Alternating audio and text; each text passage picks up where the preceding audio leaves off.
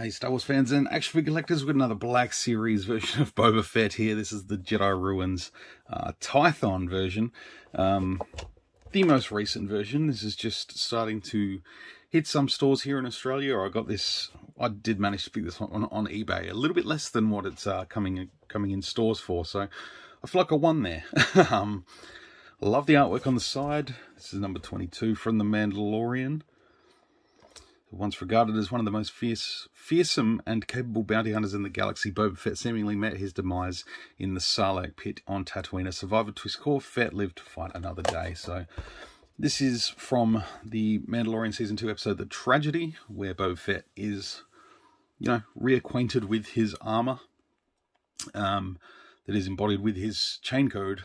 And yeah, we have had the repainted version, and we're still just waiting on the Book of Boba Fett, his outfit in that series, which I dare say we'll probably use most of the same parts, just in need of probably more so just different legs and a repaint. So no doubt we'll have that one coming up very, very soon. So just quick another look at the packaging here, and we'll crack into it and have a look at the figure. Alright, here he is. Now, yeah, pretty much exactly the same as the Boba Fett we just recently had in the deluxe line, which is the sort of the, can't remember the planet, but it was the one where he sort of repainted his armor. The throne room one, basically. Yeah, they called it the throne room one, based on that sort of end credit scene from Season 2 of Mando. So yeah, not a lot different with this figure compared to the last one's, just colours, His his armour's still, hasn't got much paint on it due to what happened with the Sarlacc, but yeah, he comes with his weapon here, his blaster rifle. So it's the same one we've seen a few times now. No, I don't think he actually had it in this episode. It wasn't until that later episode of Season 2 where he had this. At least I don't recall, because I do remember he was utilising pretty much everything that he has on his armour, plus this pistol. So, yeah, I'm going to keep him armed with this pistol, just for a certain difference of display. Also comes with his jetpack, which, it is just a repaint of the regular jetpack, but they've painted the sort of silver rectangle on there, just to sort of symbolise the fact that it was patched up by Cobb Vanth. And yeah, the missile is removable on this one.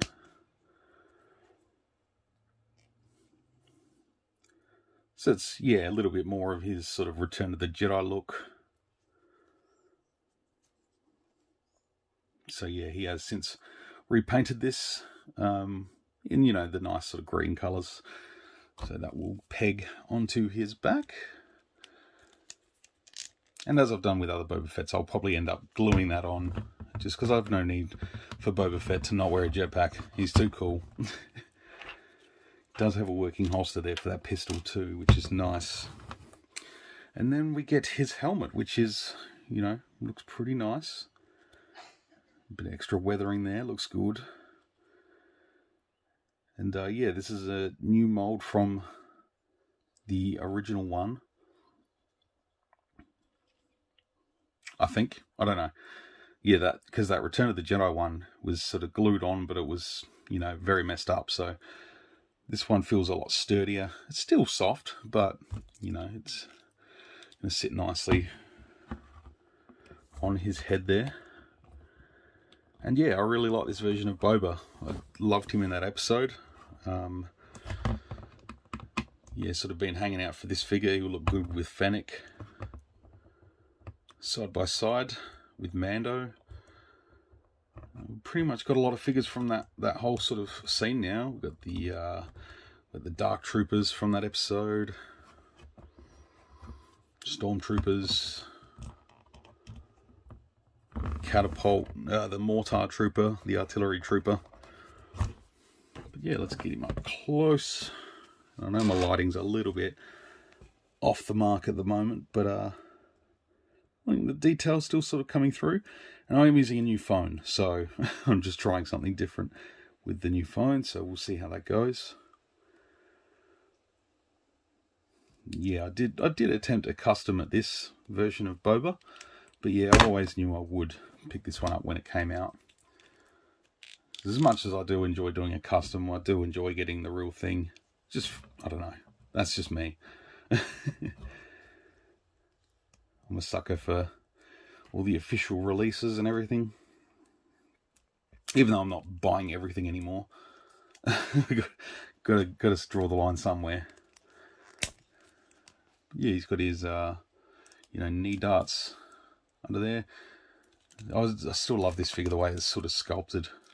Yeah, you can see the backpack's just, the jetpack's sort of falling out quite a lot, just because it's really only held in by the sort of rubber outer armor. It's just got that base sort of skeleton underneath. But yeah, dig it.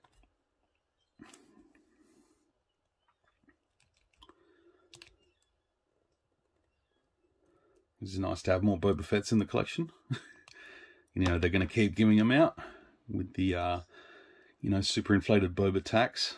It's just death, taxes, and overpriced Boba figures. That's what we get in the world. That's the three big things in life.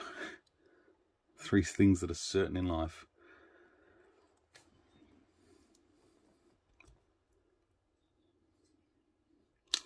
Alright guys, thanks very much for watching. I hope you enjoyed it. Please let me know what you think.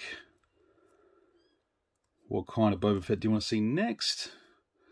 I'd personally like to see a young Boba Fett from the Clone Wars. I think that would be really cool.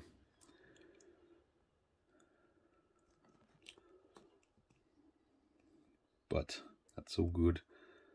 Alright, thanks for tuning in, folks. We'll see you on the next video. And until then, may the Force be with you always.